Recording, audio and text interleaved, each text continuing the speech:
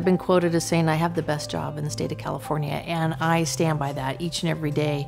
Being the president of the largest community college in the Valley is a tremendous responsibility, but it's also a tremendous joy.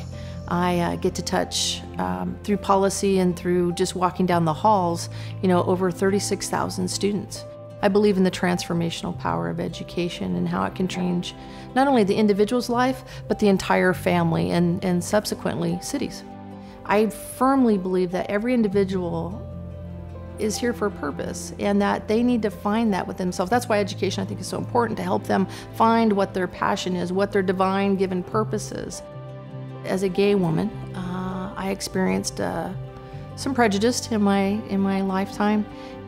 I'm often very touched by students who will come up to me and go, thank you, Dr. Goldsmith, for being out and being open.